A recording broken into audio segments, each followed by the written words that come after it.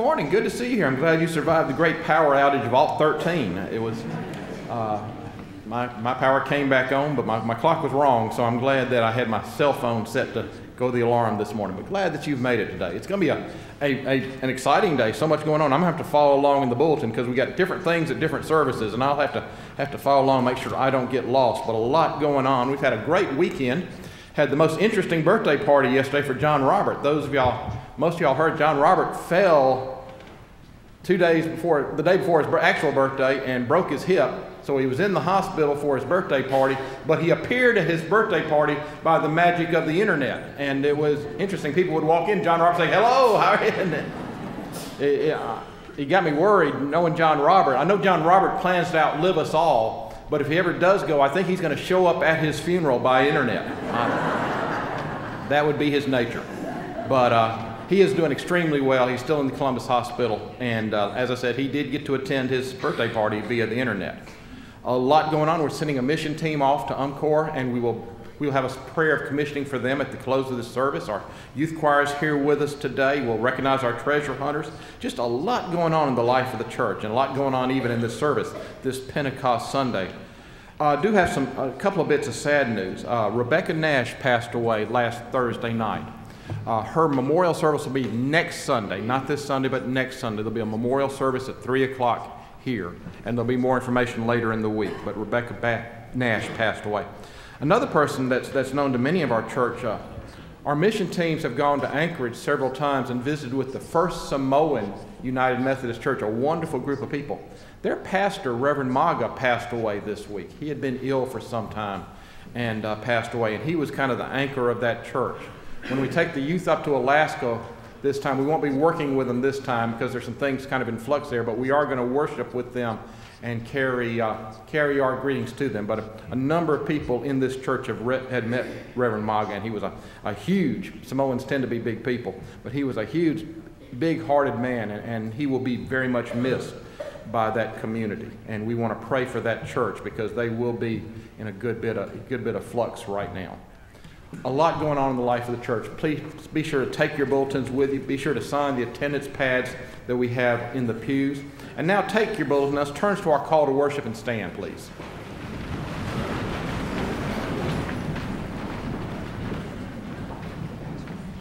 I will sing to the Lord all my life. I will sing praise to my God as long as I live. May my meditation be pleasing to Him. As I rejoice in the Lord. Praise the Lord, my soul. Praise the Lord. Most gracious Heavenly Father, we thank you for your power. We thank you for your Spirit that fills your church and fills this church. Bless us as we worship today. We are here as disciples of Jesus the Christ. Amen. Our hymn of praise is number 61. Come, thou almighty King, help us thy name to sing, help us to praise. Number 61. Come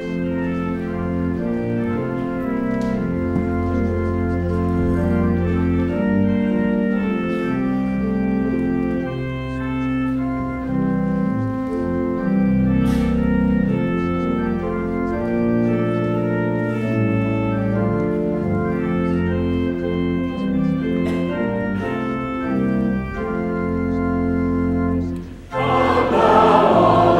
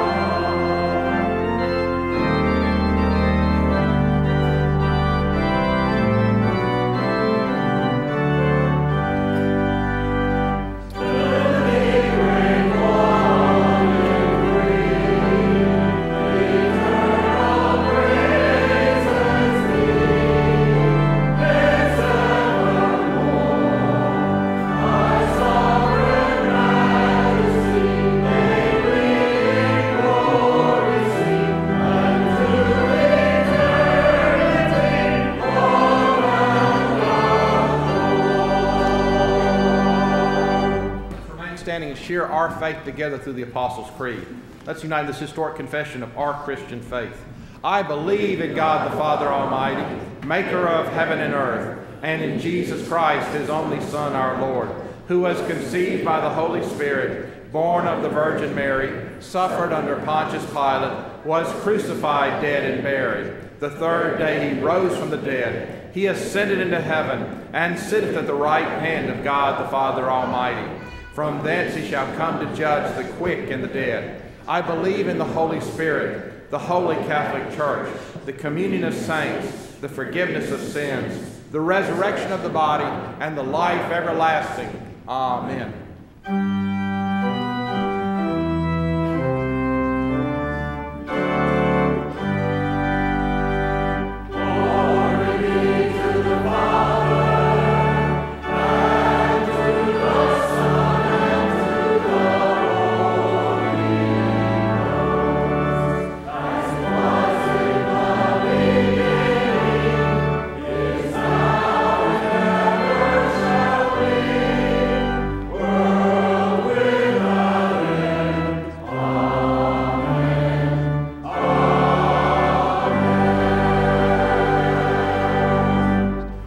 We'll hear from the Methodist Youth Choir.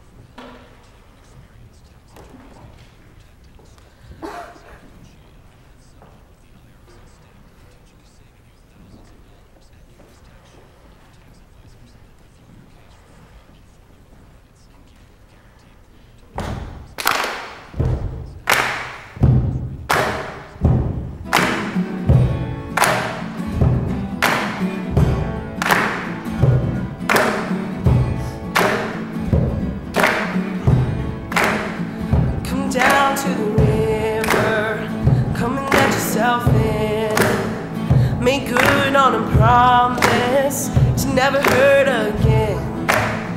If you're lost and lonely, if you're broken down, bring all your troubles, come lay them down. All you sinners and the weak at heart, all you helpless on the boulevard, wherever you are now, whenever evil you found, bring all your troubles, come lay them down. We're all tied to the same old failings, finding shelter in things we know. We're all dirty, like corrupted small towns. We bring our troubles, we bring our troubles, lay them down. All you rich men and the high above, all those with and without love, all you burdened and you're broken down, bring all your troubles, come lay them down.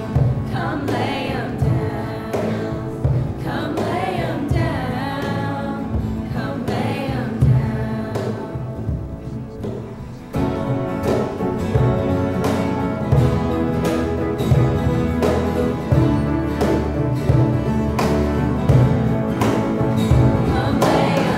If you're lost and lonely, if you're without love, come down to the river.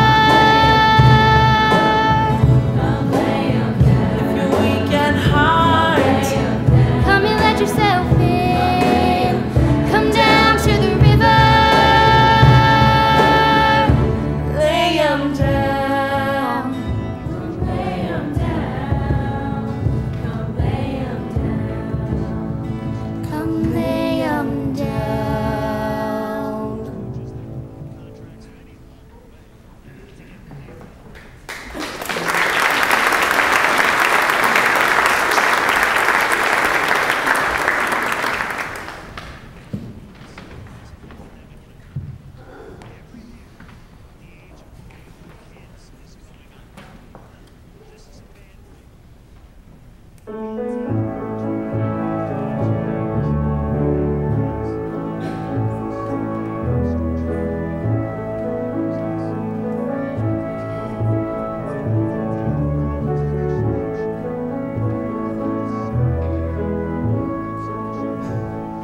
He will listen to you,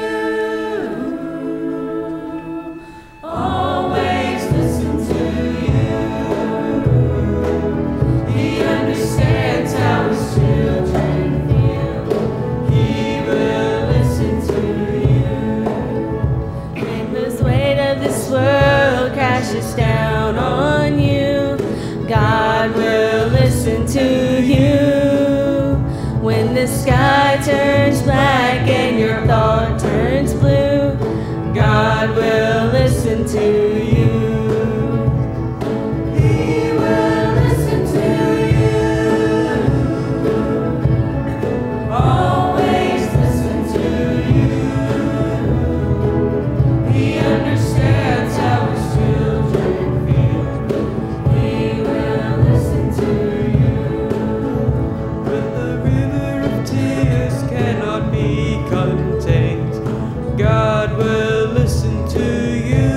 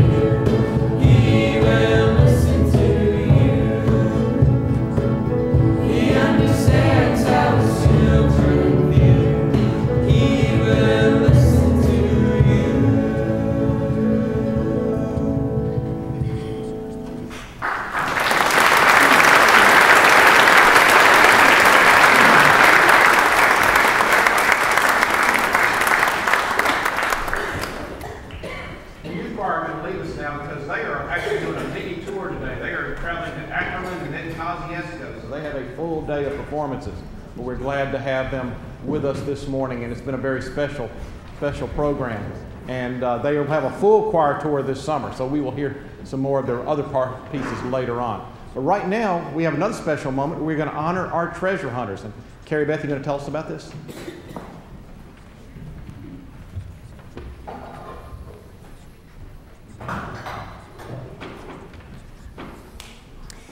Good morning, and thank you for letting us come before you this morning and to recognize a group that's finished another year of treasure hunters. And for those of you who are not familiar with that, it's a program our church began a number of years ago based on scripture memory for 4-year-olds through sixth graders. And so anytime there's a treasure hunter checkoff that you might see in the bulletin, that's an opportunity for these children to come and recite the memory verses and other things that they've learned.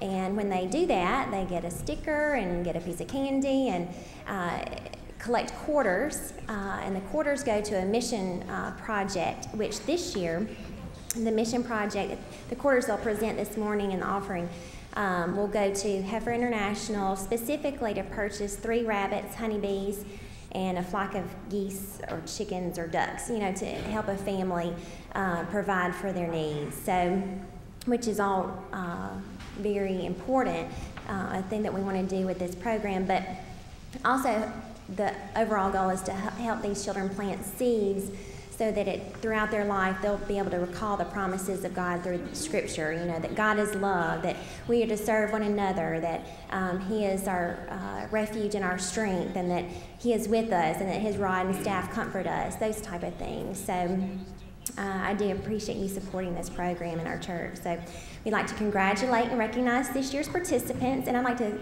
pay a special thank you to those that helped coordinate the program. Always a thank you to Miss Jane, but also Kristen McCaskill, Mandy Conrad, Robin Rimatig, and Amy Ackerson. So at this time, we'll call each participant up that completed their program, and they'll be given a little happy and certificate, and they'll be able to present their quarters in the offering. And and at the end, we can congratulate them all. So first to come forward is Allie Randall for the 4-year-old program.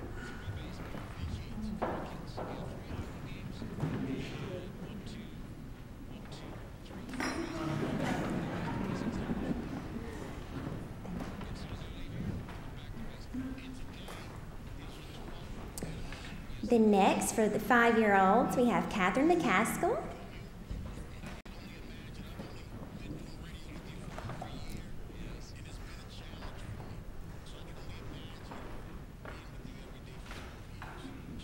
Next, for 1st grade, we have Emily Atkerson.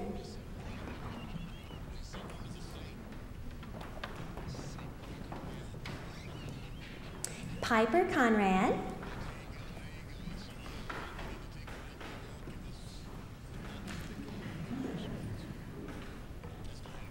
Lauren Daves.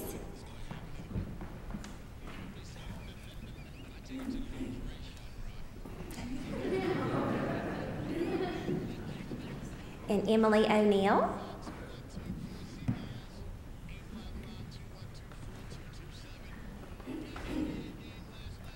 Our 2nd grader, Katie Randall.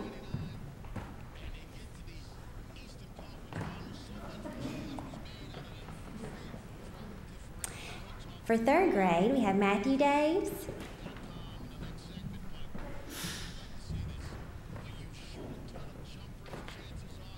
And Abby O'Neill.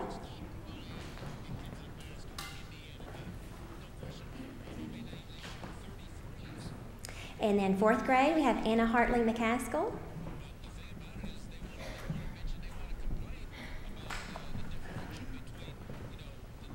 And then at the 11 o'clock service, Ethan Rimatig will be recognized. He will be completing the entire program, and he's the 6th grader that participated this year. So please join me in congratulating these treasure hunters.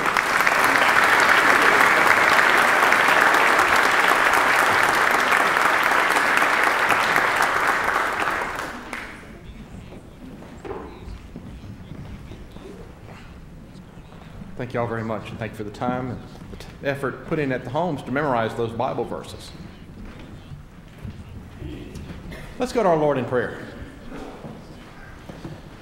Most gracious Heavenly Father, we do thank you for this day because it is a day of celebration. It's a day when we celebrate the birthday of your church, when you poured your Spirit down upon your disciples and they became empowered to go out and witness and tell the story of the good news and bring people in and begin the work that would be your church. Help us to be proud of that moment. Help us to celebrate that moment, but help us to be a continuation of that moment. That in your church today, the Holy Spirit lives and is at work. It guides us, it empowers us, it shows us what needs to be done, and gives us the courage and the grace to do what needs to be done. Help us to use your Spirit as wisdom, use your Spirit as hope, use your Spirit as love, that we might be true disciples of your Son and true witnesses to all the miracles of Easter and all the miracles of Pentecost. We thank you for these children today, the ones who've been singing for us, the ones who are standing before us with their memory verses. We thank you for the hope and the love they bring to our church, and we thank you for the work they do to minister in their own ways. We thank you for the group going out to UMCOR today, the mission team going out to prepare supplies that will be sent around the world to assist people after hurricanes and floods and other disasters. Help us all to find our way to be in ministry. Help us all to find our way to be in service. As we gather today, we do have friends in the hospital. We have friends who are in the midst of a chemotherapy. We have friends who are trying to get their strength back after a surgery. We have friends who need your help, need your hope, need your comfort. Pour that same Spirit down upon them, that they might feel the connection with you and the connection with us, and they might feel the power that will help them in their healing. We pray all these things in the name of your Son and our Savior, who taught us to pray, saying, Our Father, who art in heaven, hallowed be thy name. Thy kingdom come, thy will be done on earth as it is in heaven. Give us this day our daily bread, and forgive us our trespasses, as we forgive those who trespass against us. And lead us not into temptation, but deliver us from evil. For thine is the kingdom, and the power, and the glory forever. Amen. Now time for our children. My glasses. Good morning. Just have a seat right here. I'm so glad to see you all. Congratulations, you treasure hunters. Well, today is Pentecost. Can you say that word, Pentecost? Pentecost. Pentecost. It's a good word. It's a day that the church celebrates the coming of the Holy Spirit. We're going to talk about that in just a minute. It's also the birthday of the church, because it's the day that we celebrate the church worldwide. Everybody, for the first time, no matter what country they were from or what language they spoke, they could hear, hey Adele, they could hear about the good news of Jesus.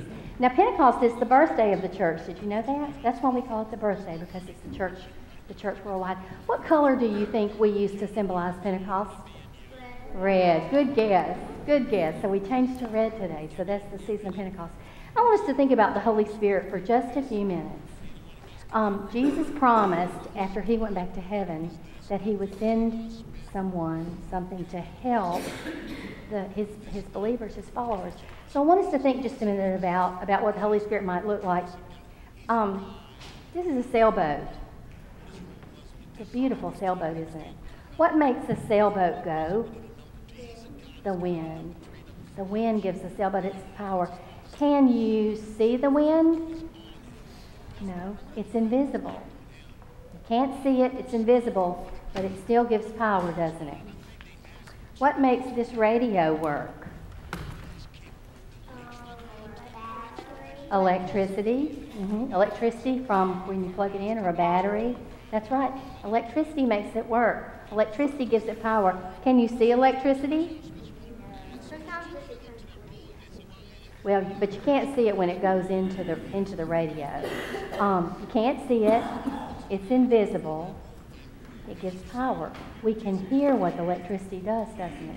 When Jesus' believers were together after he had gone back to heaven, the Bible tells us that all of a sudden the room was filled with this mighty rushing wind. Can you make some sounds like wind? How do you think a strong wind would sound?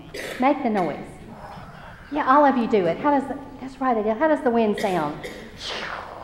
Kind of We don't know what it sounds like, but the Bible said the room was filled with a rushing wind and something that looked like little pieces of fire or flame was above each of their heads.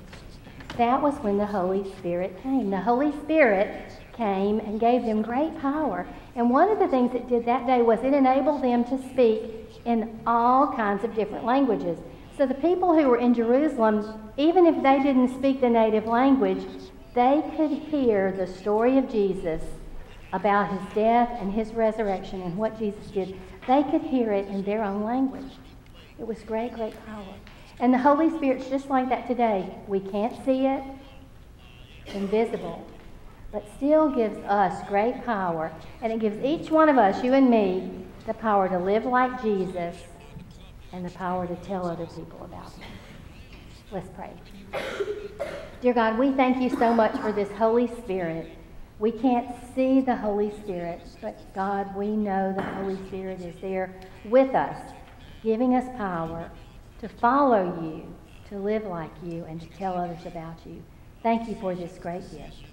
In Jesus' name I pray. Amen. Our offertory hymn is number 558. We Are the Church. We'll stand and sing all the verses.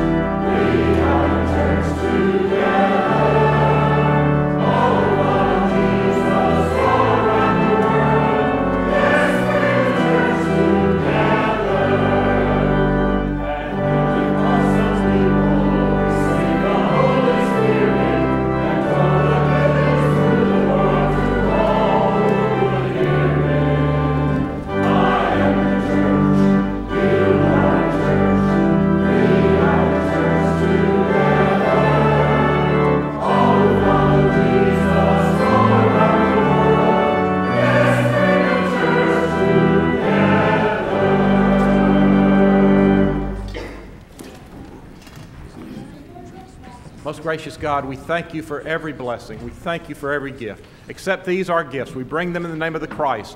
Amen. You may be seated.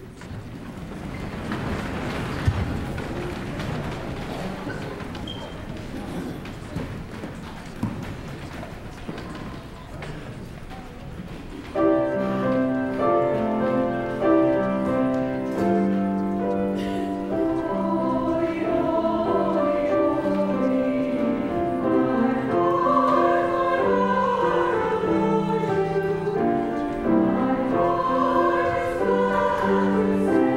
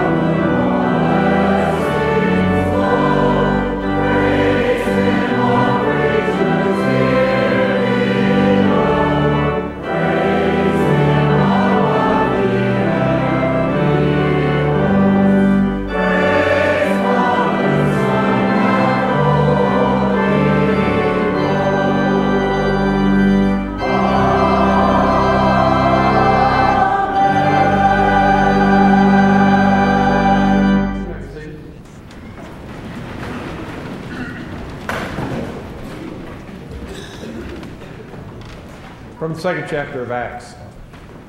When the day of Pentecost came, they were all together in one place. Suddenly a sound like the blowing of a violent wind came from heaven and filled the whole house where they were sitting. They saw what seemed to be tongues of fire that separated and came to rest on each of them. All of them were filled with the Holy Spirit and began to speak in other tongues as the Spirit enabled them. Now there were staying in Jerusalem God-fearing Jews from every nation under heaven.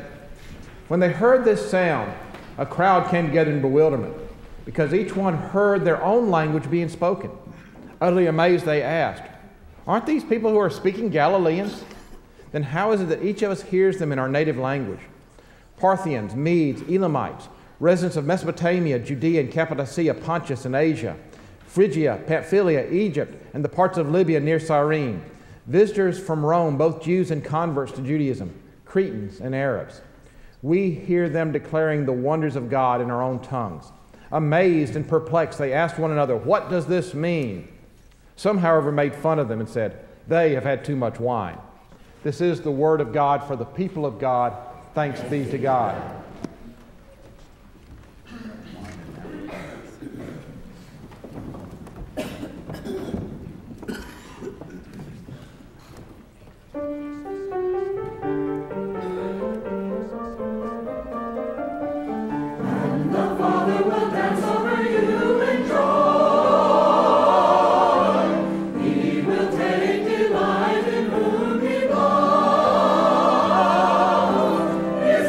Choir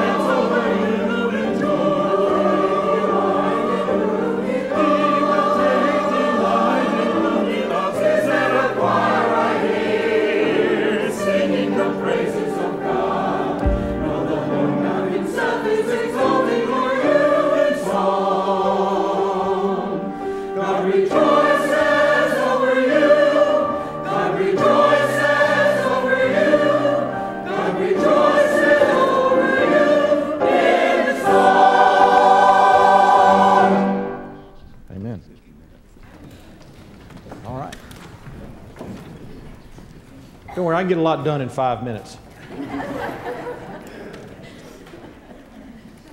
Patience never was one of Simon Peter's great virtues. If you read your Gospels, you realize that the picture of Simon Peter is always running, always talking, always acting. You don't really picture Simon Peter sitting back and waiting and contemplating and studying it. His intentions are always good, but he is so eager. He's like these little guys I had in my God and Family class with the Scouts. I'd ask a question and they'd all be, raising their hand, and that was when I could get them to raise their hands, but they'd all want to answer the question so badly, and that was kind of how Simon Peter was, just waiting for the teacher to call on him. Because you flip through the Gospels and you find Simon Peter dropping everything and immediately going and following Jesus by the lake. When Jesus out walking in the water, Simon Peter says, "Lord, if that's you, let me come out and walk on the water with you." Simon was the first to say, and having the right answer this time, "You are the Christ, the Son of the living God." But then he just blurted out, "Heaven forbid," when Jesus started talking about what being the Son of the living God might mean. Up on the mountain of Transfiguration, when Jesus and Moses and Elijah were there and not knowing what to say but just having to say something, it was Simon Peter who said, "Well, let's just build some houses, let's just build some shacks and stay up here on top of the mountain." It was Simon Peter who, when everybody was worried, he said, "No, Lord, if all the rest of these fall away, I will not desert you."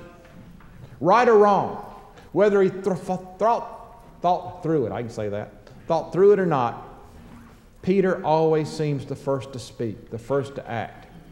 And so waiting is not his style. So it must have been hard for him when Jesus said, "I need you to wait. Wait for the power that God has promised." Waiting was the last thing on his mind at that point in time, because here we are. We're after the resurrection, and those last couple of weeks had been such a roller coaster, up and down and confusing and not understanding. But now Jesus was alive, and he realized that all that had happened had a purpose. You know, they had come into Jerusalem, and Peter, I'm sure, was thinking, "This is great. People are cheering us. This is going to be a wonderful thing. He's not going to die here. He's going to take over." And they shouted Hosanna, and they threw their coats down. And I'm sure Peter was thinking, yes, this is how you treat a Messiah. But the week just went downhill from there. The cleansing of the temple, the arguments with the scribes and Pharisees and the leaders, the Last Supper, more talk of Jesus being betrayed, more talk about Jesus dying, and then Jesus getting arrested. And you really wonder when Peter hit the low point. Was it when Jesus was killed? Or is it more likely when he denied Jesus 3 times? That had to be rock bottom for Peter. But fortunately for Peter, fortunately for all of us, the story did not end there. The story was not over. Come Sunday morning, Jesus was alive. And it was like a new life for Peter as well. Not only was his master alive, but the work, the promise, the good news was still alive. And Peter, he would have a second chance to prove himself. He would have a chance to get up from his mistakes, get up from his foolishness, and show his master that he really did mean everything that he had said. And you can just imagine that he was so excited. And once they were convinced that Jesus was really alive and the ministry would go on, they just had to be excited, filled with joy, now ready to go out and do something. And none more so than Peter, because Peter had something to prove. All the disciples had had their weak moments, but Peter seemed to have fallen the farthest. And so now he wants to go out and show Jesus just who he is and show Jesus what he can do. But Jesus says, "Not yet. Wait. Stop. You're not ready yet." I doubt they understood what he was talking about. Understanding the things that Jesus said was not always the disciples' strongest suit. But they knew enough about the man, they knew enough about what they'd been through, that if he said wait, then they needed to wait. And they probably woke up each morning saying, "You feel any different today? Has it happened yet? Did it happen and we miss it? You know, what's it supposed to feel like? What are we waiting for?" But then when it came, they didn't have any trouble recognizing it. The wind roared. The flame shone. Suddenly they were filled with power. Suddenly they were talking in languages that they had never known before. And the waiting was over. It was a noisy moment, almost like a reenactment of the old story of the Tower of Babel. All those voices speaking all those different languages. But instead of bringing division as Babel had done, these voices brought people together. People who had come to Jerusalem from all over were hearing the good news in their home language, in their own language. They were hearing the good news like it was being spoken directly to them.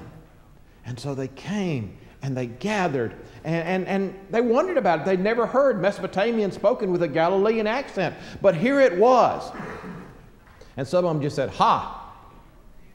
We know what sort of spirits have gotten into them." And Peter one more time spoke up first. Listen carefully. It's a little early in the morning to be drunk. Obviously, Jerusalem was not a college town.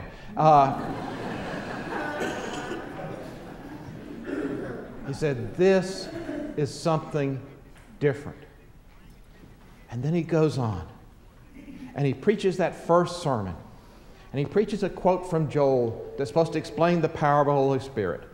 But when he was through speaking, 3,000 people joined the church that day.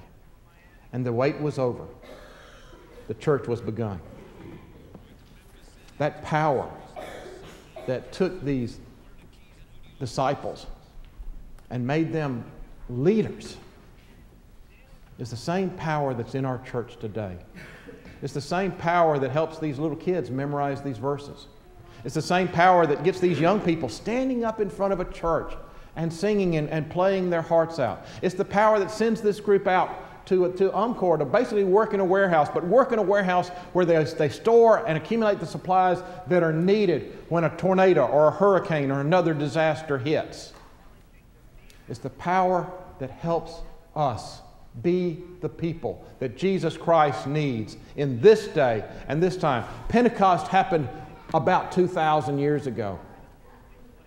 But today, the Holy Spirit is at work, giving people wisdom, giving people guidance, giving people hope, and sending people out into the world. The wait is over. It is time to get to work. Let's pray. Most gracious Heavenly Father, we do thank you for your Spirit and your power and all that it brings to us. Help us to be the people filled with your Spirit that you need in your church in this day and this time. Amen. As we come to our closing hymn, I'm going to invite our Umcor team to come and line up across the front, and we will have a prayer of commissioning. They are going to be leaving as soon as this service is over. So I'll ask them to gather during the final hymn. The hymn is number 539. We'll stand and sing just the first two stanzas, verse 1 and verse 2.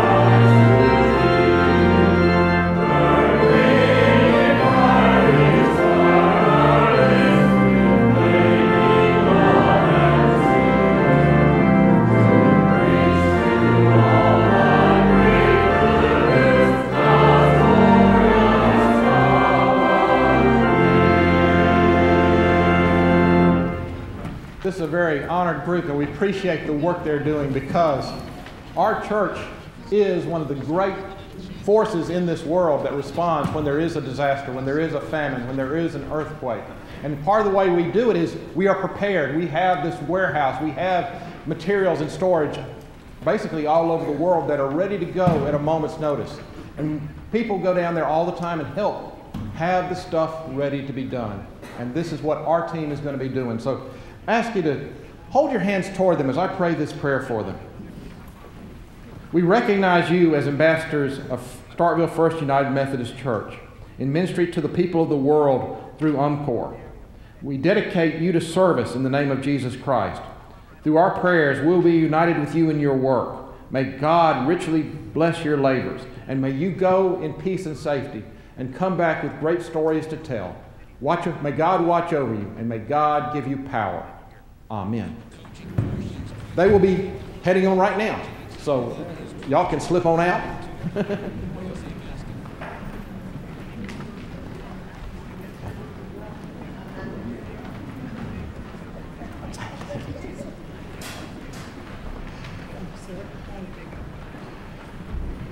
We're glad that all of you were able to share in this worship. It was a very Pentecostal service with a lot of chaos and a lot of noise, but a lot of joy, and appreciate everyone who's a part of this today. Now may you go in peace, knowing that the love of God your Father, grace through your Son, Jesus Christ our Lord, and the power and the comfort of the Holy Spirit go with you. We'll sing the response twice straight through.